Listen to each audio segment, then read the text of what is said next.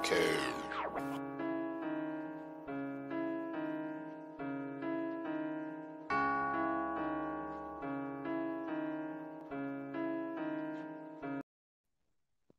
Ladies and gentlemen, thank you once again for tuning in to another episode of the Generation of Wrestling Podcast. As always, yours truly, the 28-year-old piece of the franchise, aka the showstopper, better known as the GOW's Wrestling Tribal Chief. And with me, as always, I got my tag team partner, my brother, my family. He is the flyest in the room, Mr. 1, 2, 3. Pin that ass down, K Breezy, aka Tuco Kimbro, bro. What's good? Apparently, we was ending the show before we started. Hey, you see how quick I caught that? I'm like, damn, we over? Damn, shit. All right, cool. Like, damn, oh my god, I got the damn Dynamite preview. This is not Dynamite. This is SmackDown. Oh Lord, have mercy. What am I doing? Yeah, man. Ooh, man. Yeah, man. Ooh, yeah. Hey, y'all, franchise. Hey, my man been working hard, man. You know. Wow. The Evils is at work, and my man has been working hard putting us back on the mic, man. So, you know, it's okay. Okay. Yeah, man, you know, it's that YouTube Illuminati, but you know, it's all right, man. It is what it is. Things happen. We had a great interview, Eric Bischoff. Again, may I repeat, great interview, Eric Bischoff. But anywho, man, right now it's about Friday night SmackDown. So we're gonna talk about it, man. So tonight on the card, we got Rick Boogs versus Robert Roode. Now, it is what it is. We got Seth Rollins. He's going to come out and address the WWE Universe. Spoiler alert, I guess apparently Edge will be out for the next few months. Not because he's injured, but that's because how his schedule was set up. So the rumor is when he does come back, he's going to come back to Raw. So last week was just a way to write Edge off of SmackDown to be done with Seth.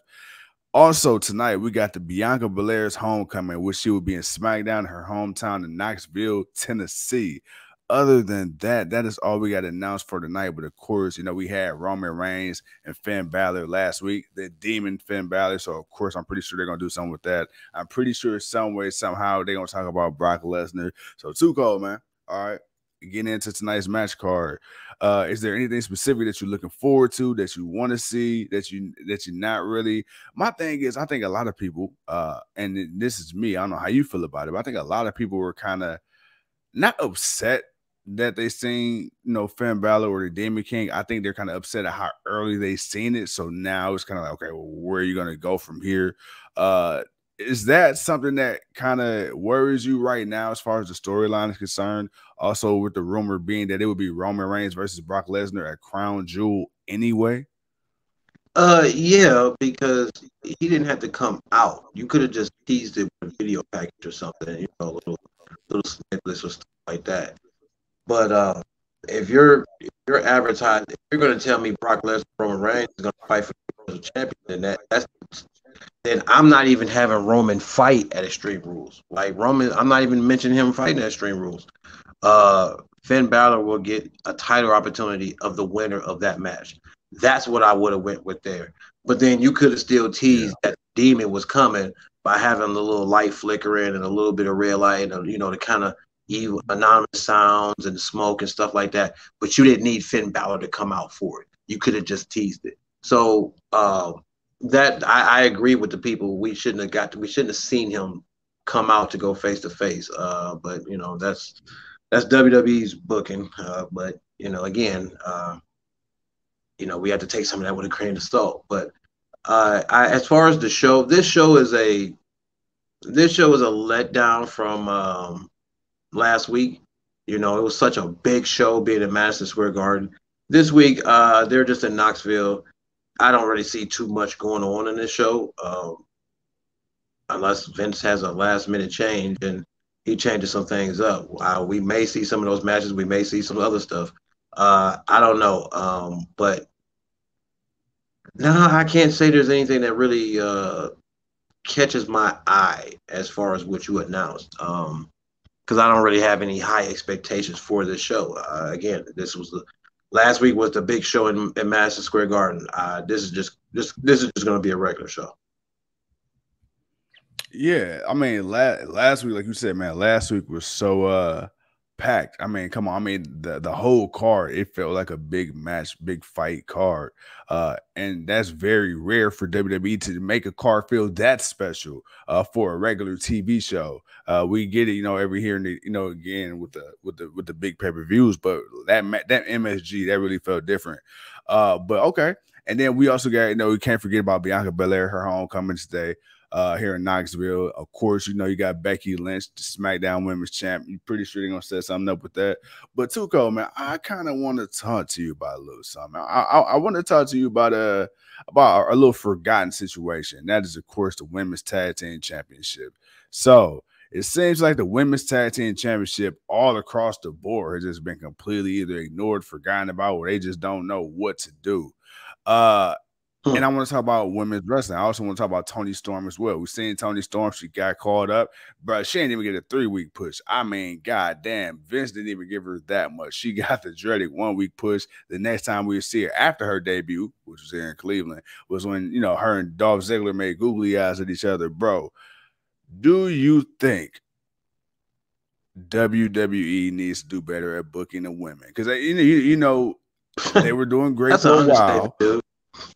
That's an understatement. Well, talk to me. Well, okay, so you've been doing something on Raw with the tag team champions, as far as them fighting Ripley and Nikki ASH. So that's been going on. We know that the Shotzi Blackheart and Tegan Nox team has won, but they haven't done anything with that.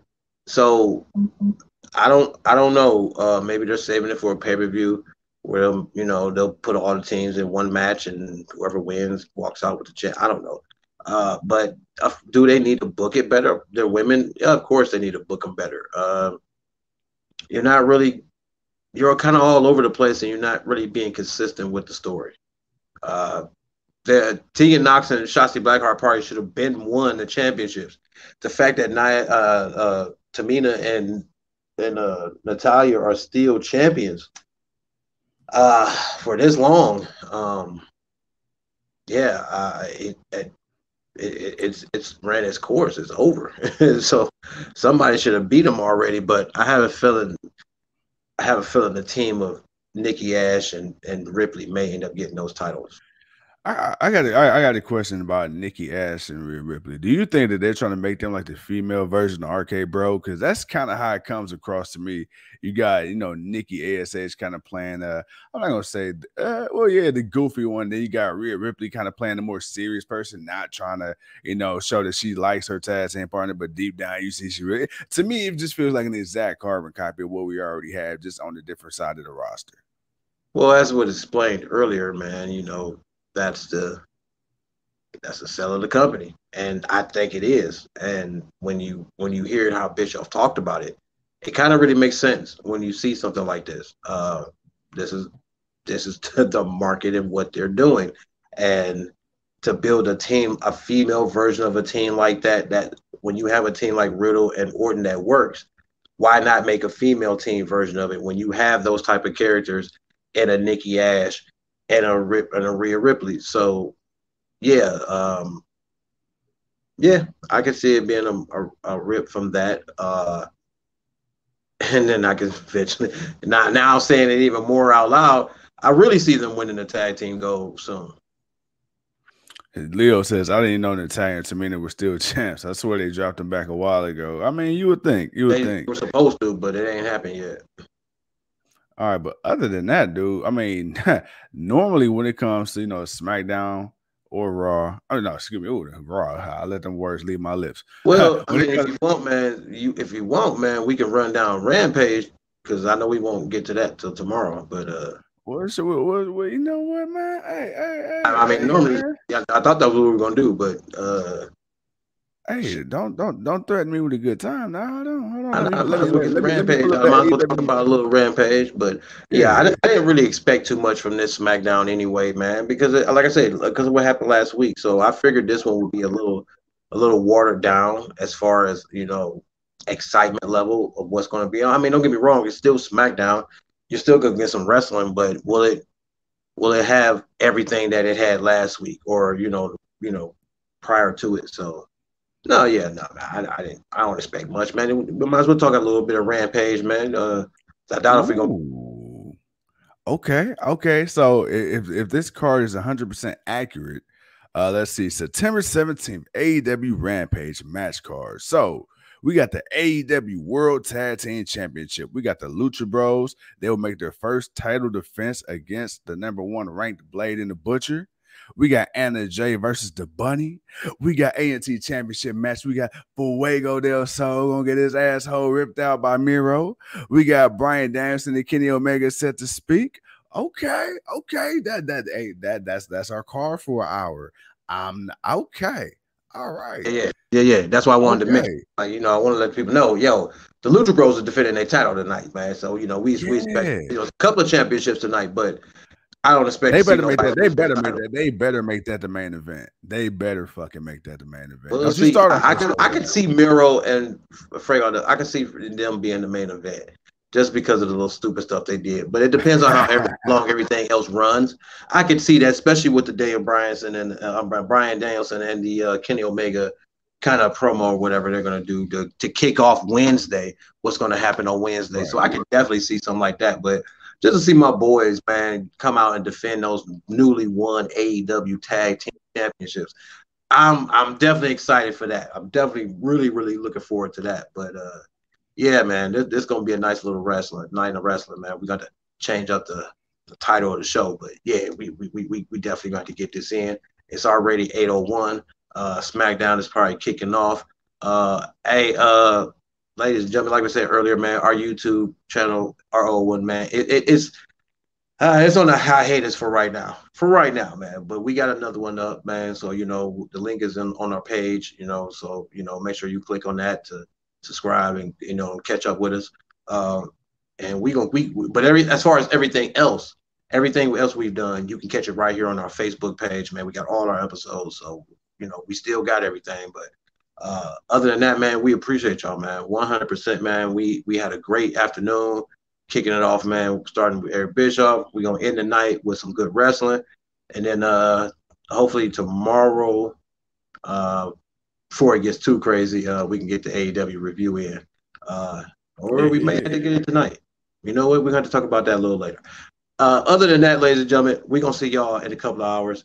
I'm Tuco. That's Franchise. We'll see you in a minute.